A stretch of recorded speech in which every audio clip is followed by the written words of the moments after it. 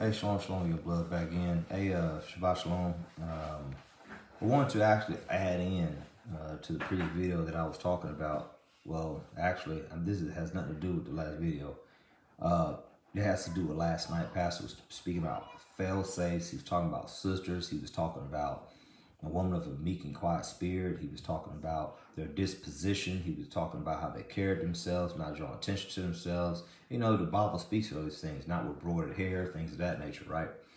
And I just kind of want to point out, we've talked about these things before where, you know, sometimes you don't see with spiritual eyes. You know what I mean? A lot of times brothers don't look out and they don't look in the spirit. They look at what their eyes lusteth after.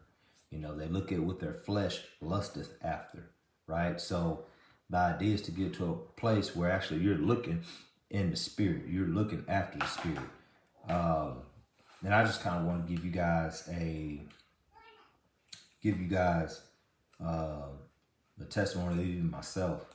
And Pastor was talking about, and he made the statement that I think he paraphrasing, where he made the statement pretty much, ain't many men, I guess, they don't look in this vein. They don't look for holiness, right? They don't look for that. Well, I come tell you that I did exactly that. I was looking at holiness. I sought after righteousness in a sister.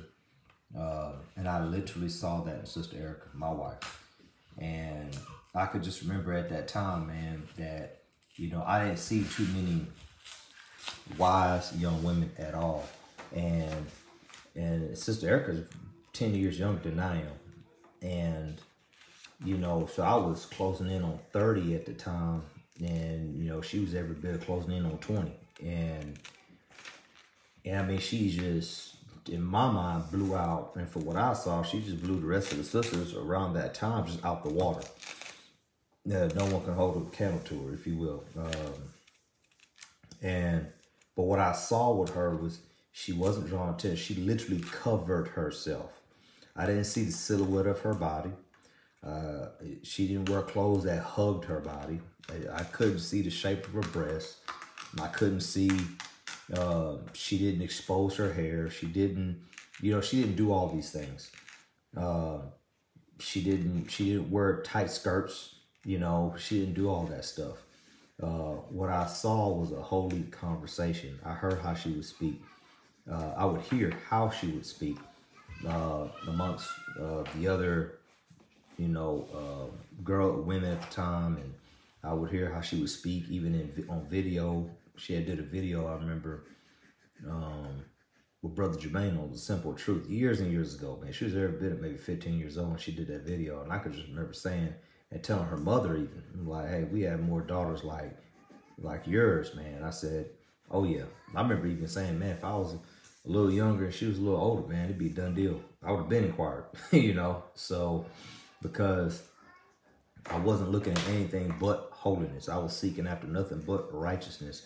I even wanted our betrothal to be righteous. I used to hear about how Pastor would do Deacon Bell and Sister Ashley early on in their betrothal stage, and I wanted it strict. I didn't want it light. I didn't want it to be very passive. I didn't want it to be, oh, he trusts me and stuff. I didn't want that. I wanted it just how he did everybody else. I wanted it just as strict.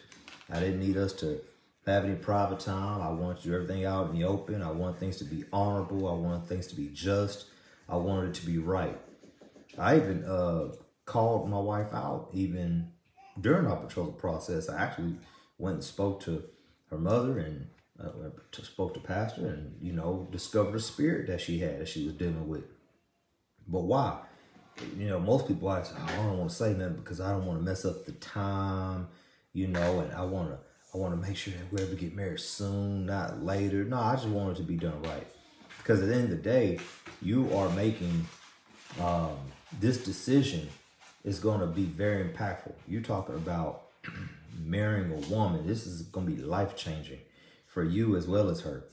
And so I just wanted it to be right. I wanted to make sure that she was going to come purged and clean and that she wasn't going to have anything lingering that I was going to have to deal with. So that's how we need to walk, man. So anyway, I just wanted to come on and tell you guys that we got to seek for holiness. We got to seek for righteousness. And you want to be able to see some type of semblance of righteousness in the sister. You know, you want to be able to see that. You don't want to see just a big ass, big titties, you know, pretty face. You know, all that stuff don't matter, man. Beauty fades and is vain. That stuff don't last. The end of the day, what's on the inside is what truly matters. I know it could sound cliche-ish. It could sound like a cliche or something like that, but that really is what it boils down to. And I definitely do have peace with it, Sister Erica, man. She does bring peace. She strives for peace. She strives to hear me. She listens to me. She does not rule the house. I'll rule the house. She knows that. She desires for me to rule the house. And that's what you want. You want a woman that's going to desire to actually be in her role. And so I don't have too many issues with it. That don't mean that, hey, Jesus was tempted in all points, right? But he defeated it all so that way we can defeat. So does that mean that she's this perfect person? No, not at all. I mean, she still deals with things just like anybody else.